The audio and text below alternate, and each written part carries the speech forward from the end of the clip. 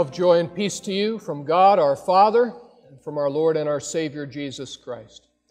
Our text is specifically the gospel lesson, but the other readings as well, and you've heard them read. You have the gospel lesson printed in your bulletins. Martin Luther once said,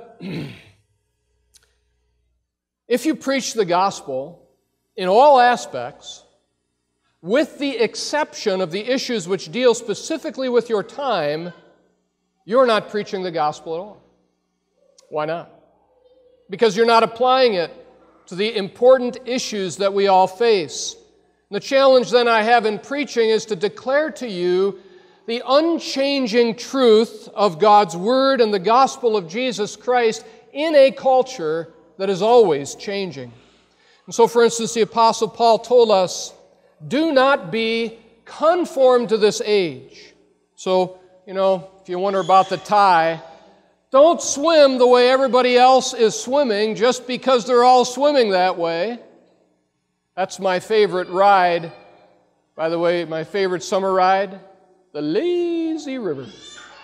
Just keep drifting along the way everybody else is drifting. Don't be conformed to this age, but be transformed by the renewing of your mind. In other words, we need to be aware of our age and our culture, but not be conformed to it, not be shaped by it, but by our God. Easier said than done. In fact, when you start discussing Christ and culture in any way, it is really a bigger topic than we can deal with today or even in a 4-week series. For instance, one of the most famous works on this is Niebuhr's book, Christ and Culture. Many other books have been written in response to that one. He basically laid out 5 different ways of relating to Christ and culture. And stay with me, I'm just laying the foundation for this series. He started out Christ against culture.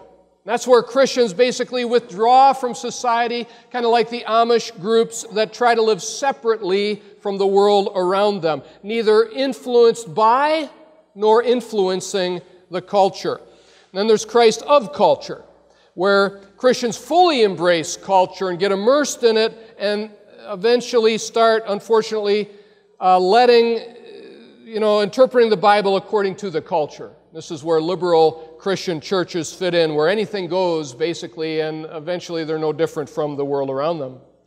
Christ above culture is a little above that, but still engaging culture, still very friendly to it. I would say this is kind of like, if you remember Robert Schuller in the Crystal Cathedral, trying to weave philosophy to the Bible, power of positive thinking, and so on, but unfortunately sometimes being willing to redefine what the Bible actually says. Christ and culture in paradox, I would kind of fit more in the middle. This model views Christians as citizens of 2 kingdoms, the kingdom of the left and the kingdom of the right. We exist in both of those kingdoms. I'll talk more about that in the church and state message in a couple of weeks.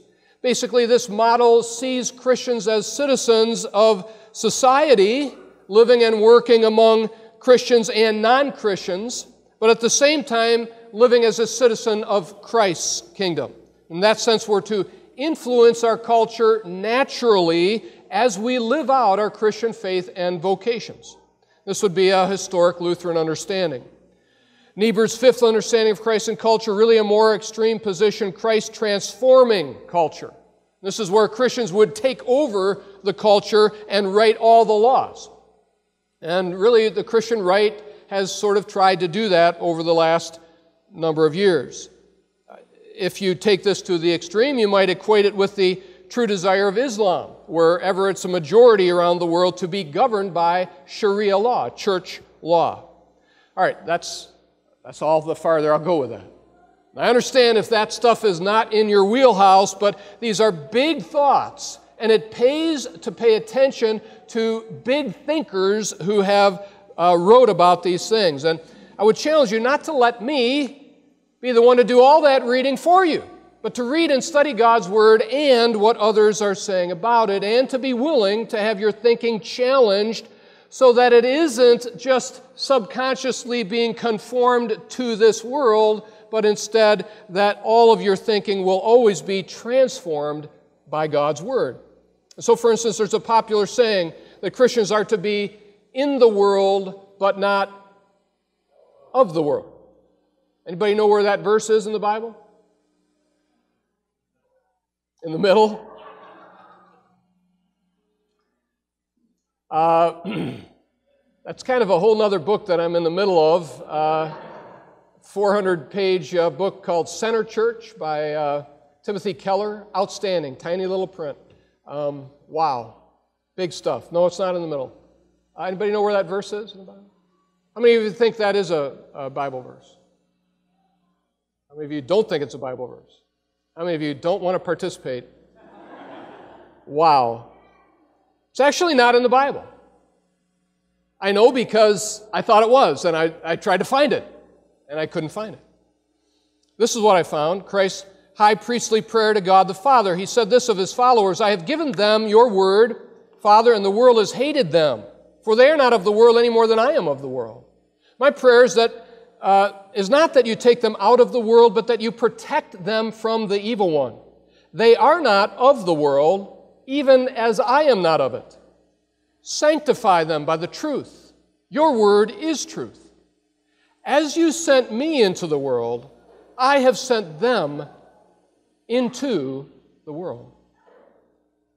So Christ does say that we are not of the world, but he also does not give us the luxury of just living in the world, but staying away from the people of the world. Instead, he has sent us into the world.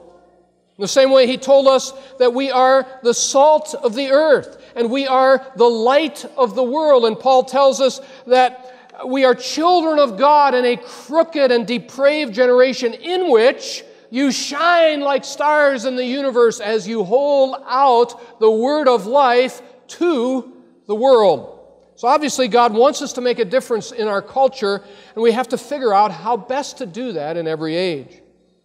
Really, if you go back to those 5 different models of how Christ influences, impacts culture, and how he wants us to bring Christ to the culture, I think all of those models have some merit and all of them have some drawbacks. But anyway, that gives us a starting point to get into this series on Christ and culture and to address this first big topic, terrorism in our times. First, I just want to say that Mr. Luke, I think, really nailed it this morning when it comes to all of the things in life that cause us terror. God is bigger than all of it. Whatever is going to happen, God can handle it. The Old Testament lesson is just a perfect example of God trying to explain that to his people. So take a look at that lesson again. I want to point something out to you. Look at these little phrases. What's that? What's that? What's that? Now, I've always said that when God repeats himself 3 times in the Bible, we really ought to pay attention. When God says something once in the Bible, we ought to pay attention. When he says something 3 times, we really should pay attention. And what comes later? Do not fear. Why not? Because I will help you. And I will help you, and I myself will help you. I will help you, I will help you, I will help you. Do you think you should pay attention to that message? I think you should. Folks, worry is faith in reverse. No matter what is happening around us, we need to trust God and claim the fact that God is with us and God has promised to help us. That said, we get in now to the topic of terrorism. On Tuesday morning this week, 84-year-old Father Jacques Hamel was celebrating Mass in his small church in France when 2 men armed with knives stormed in and slit his throat, killed him. ISIS has taken responsibility. It is a scene that has become all too familiar in our world today. In fact, I thought about listing the various terrorist attacks that have been committed recently by Islamic extremists. You need to understand that, well, let me just stop. I decided, as I looked them up, there were way too many of them, and so I decided instead to let the screen roll through the last 179 terrorist attacks throughout the world that have all happened in just the last 30 days. Now, they're not all ISIS-related, but if we're going to be honest about terrorism in our times, we are going to have to deal with the fact that almost all of the terrorist attacks have been committed by Islamic extremists. It's important to remember that not all Muslims are terrorists. In fact, just a very small percentage. But the sad fact is that the vast majority of terrorists have been Muslims. Now, that is not a bigoted or racist statement. It is just a fact. And the question is then, how will we respond to that fact? Well, again, if you're going to deal with this honestly, then Christians, and really every society, and especially Western cultures, should invest some time trying to understand the religion of Islam. Once again, that requires some effort on your part to do some reading. You cannot expect me to do all that reading for you. Today I'll give you just a very brief outline. First of all, Islam is the Arabic form for the word submission. It does not mean peace, it means submission. It's a religion created from the teachings of Muhammad, who lived around 600 AD, 600 years after Christ. He correctly disagreed with the polytheism of his people. They were worshiping many gods, and they had many idols. And so he began to teach that God is one. People of Mecca, especially the sellers of idols, didn't like that. As you can imagine, it cut into their profits. And they gave him a hard time and basically kicked him out of the city. He moved to Medina, slowly gathered a large following, and started attacking the caravans of Mecca in retaliation, stealing their goods, and finally he conquered that city and eventually all of Arabia. Many years after he died, his followers put together his sayings in a book they called the Quran, which is basically a series of commands and warnings. From these sayings, Muhammad's followers developed the 5 pillars of Islam that every Muslim must practice. I'll look at them very quickly. Reciting daily, there is no God but Allah, and Muhammad is his prophet. Prayer at least 5 times a day facing Mecca. The giving of alms, but only to Muslim causes. Fasting during the month of Ramadan. I've had Muslim friends tell me that they really just flip the day on its head, so they sleep during the day because they only have to fast during the day and they work at night during that month. But that's one of the 5 pillars. And then, sorry, I'm behind one. There you go. And then the Hajj, a pilgrimage to Mecca at least once in their lifetime, where they kiss the Kaaba stone, a meteorite that they claim was the rock that Jacob slept on. A lot more could be said about each of them, but the key thing is that Islam is a religion totally of works. For them, God is aloof, He's powerful, and He is unknowable. They have no concept then of forgiveness or grace. Everything must be earned, and no Muslim can ever be sure that they've done enough. However, some imams convince a small percentage of Muslims that if they die in jihad, a holy war against infidels, they will be guaranteed a place in paradise. And they use many of the surahs, the teachings in the Quran, to justify this. For instance, this one: when the sacred months have passed, then kill the polytheists wherever you find them, and capture them and besiege them and sit and wait for them at every place of ambush. And there are many similar examples. Indeed, the penalty for those who wage war against Allah and His messenger and strive upon earth to cause corruption is none but that they be killed or crucified, or that their hands and feet be cut off from opposite sides, or that they be exiled from the land. And these are the kinds of teachings that lead the terrorists to shout out, Allahu Akbar. God is greater. Not God is great, as you might have read in the newspapers, but God is greater, and there is a world of difference in that for the devout Muslim. God is greater than your culture, God is greater than your country. Our God is greater than your God. To devout Muslims, God is not merciful. God is not forgiving. God is not loving. God is great. And all must submit to them if they don't choose to Him.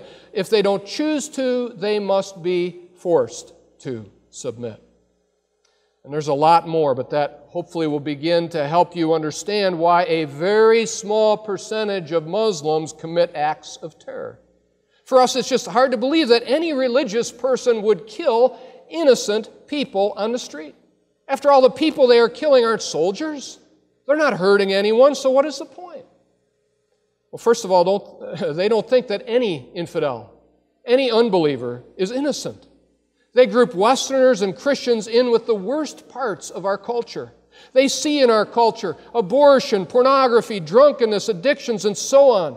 They see Western culture as a Christian culture. And so if Christians can't get rid of those evils in our culture, then we must support them. We are a corrupt culture and we need to be defeated. And the bombings and the beheadings and the terror is designed to bring us, all of us around the world, to submission to Allah. And in that sense, I'm not going to get political until 2 weeks from now, church and state, but I would say, maybe I'll step away from the pulpit, I would say that George W. Bush, I believe, did a disservice to our country and to the world when he declared that Islam is a religion of peace. It is not and has never been a religion of peace. It really is a totally different worldview. It's a religion of submission, forced or voluntary. And any denying of that is not going to keep us safe, and it is not going to help us reach out to a people who are trapped in a worldview that cannot bring them peace. This really is a war of worldviews, and Islam is a worldview that is totally foreign to someone who grows up in the land of the free, where nobody tells us what to do. And so what do we do about it? Well, if you think about Christ and culture in terms of the kingdom of the left and the kingdom of the right, then our government, representing the kingdom of the left, has a responsibility to protect its citizens. And so they may well have to use force and even war to do that. But that response is incredibly complicated. And well-meaning Christians and citizens are going to differ when it comes to using force and war.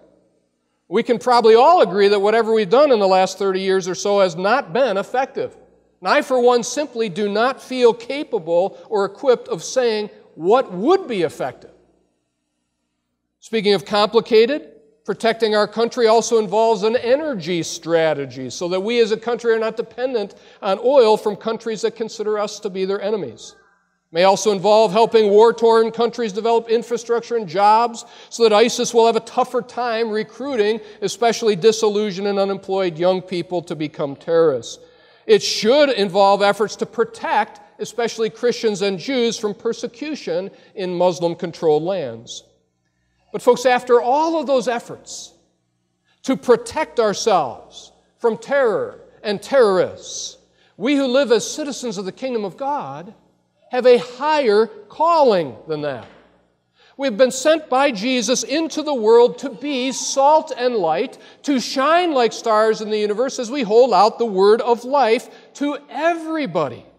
And in order to do that, we need to recognize this is a war, but it is a war of worldviews. And it's going to take some study by all of us to equip ourselves to fight this war. It's going to take putting on the armor of God that we read about in the epistle lesson. But Christians, as citizens of God's kingdom, need to pay attention to the way in which God wants us to fight. So Paul says, though we live in the world, we do not wage war as the world does. The weapons we fight with are not weapons of the world. On the contrary, they have divine power to demolish strongholds. We demolish arguments and every pretension that sets itself up against the knowledge of God, and we take captive every thought to make it obedient to Christ. Now, folks, in order to demolish strongholds and arguments and worldviews, we are going to have to get off our Bibles and get into them, open them up, and start to fill ourselves with the knowledge of God. How can you fight this worldview of works righteousness if you don't know and can't tell people about a better way? And Jesus has shown us a better way. Remember last week I quoted the book of Romans about people who are filled with hate. Their feet are swift to shed blood, ruin and misery mark their ways, and the way of peace they do not know. It's so true of any terrorist, whether they're inspired by Islam or any other religion or any other worldview. The way of peace they do not know, and so they've resorted to ways of violence. Folks, true peace can only be found in forgiveness, in the good news that your sins are forgiven and you are right with God. And that isn't about anything that you do, but what's been done for you. And only Jesus can offer the forgiveness of sins because only He has paid the price for all our sins. He did it by taking responsibility for them on the cross. The Bible says the wages of sin is death. Jesus paid those wages for us and for every human being who ever lived or ever will live, including those twisted by hate. And He rose triumphant from the grave to guarantee His power over sin and death and the devil. Jesus is the way to true peace in your life and to the life of every human being. We have the answer, but do we have the courage to speak it and to live it? Not just to terrorists, not just to our Muslim neighbors and co-workers and friends, but to all of the people in our lives. Earlier this year, I talked to you about the radical nature of Christ's love and His willingness to forgive by showing you this picture from Michael Belk. It's almost too much, isn't it? To see this Jewish Jesus walking and talking with a Nazi soldier and carrying his pack and his gun. What could be more difficult than for a Jew to forgive a Nazi for the Holocaust? I don't know. What could be more difficult than for the Jewish Jesus to forgive the Jews and the Christians and the Muslims and the Buddhists and every person who ever lived for piling their sin onto His back? But that was the entire point of His coming. Our sins pushed the crown of thorns onto His head. Our sins drove the nails into His hands and feet. And as they were being driven in, He said, "Father, forgive them. They don't know what they're doing." In fact, what's more difficult, this picture or what Jesus actually says? You have heard that it was said, love your neighbor and hate your enemy. But I tell you, love your enemies and pray for those who persecute you. You know, I love our church. I love the members of our church. It's wonderful to be part of this fellowship where we help bear each other's burdens and we take this journey of life together. That's kind of the easy part of what God has called us to do. But loving your enemies and praying for those who persecute you, that is a different ballgame, isn't it? Folks, again, we'll talk about church and state in a couple of weeks, so I'll have to talk a little about politics and elections then, a little. Let me just say, folks, Donald Trump is not going to do that. Hillary Clinton is not going to do that. They're certainly not going to do it for each other as they campaign against each other in the next few months. You need to do that. Only you can be the people of the cross. People who have been forgiven, who know what forgiveness and peace is and can offer it to those around you. Let's pray. Dear Lord Jesus, while you were being nailed to that cross, you prayed for your enemies and for us. Father, forgive them. You've told us to do the same, to love our enemies and to pray for those who persecute us. Lord, that is not natural. It's supernatural. That means we'll need your help and your presence as we go from your house today. Lord, give us the supernatural power of the Holy Spirit to live our lives without fear and terror, and to completely change the way we feel about people who hurt us and hate us. Help us to love our enemies and to realize that it is Satan who is the real enemy and who has taken captive many to do his will, to steal and kill and destroy. But, O Lord, you have come that we might have life and have more of it. Help us to fully embrace that joy-filled life and freely extend it to all of the people in our lives. For your name's sake we pray it. Amen.